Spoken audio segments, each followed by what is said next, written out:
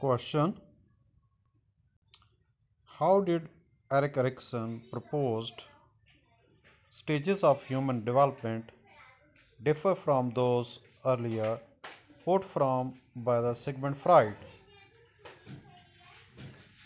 A. Eriksen's theory diminished the importance of sexual and aggressive drives. B. Eriksen's stage of development continue beyond puberty through the entirety of the adulthood. Option C. Eriksen's accounted for social influence. Option D. All of these. And option E. None of these.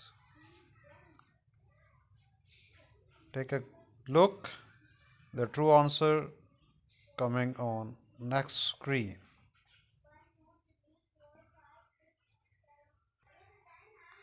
Here comes correct answer. These all three statements are true. A, B and C. Why? Because Freud's stages of human development focus heavily on sex and aggression and largely do not account for social influences beyond the relationships with one's parent and after puberty. Erikson found all of these features of Freud's theory problematic. Thank you. Keep watching GullInfo4U.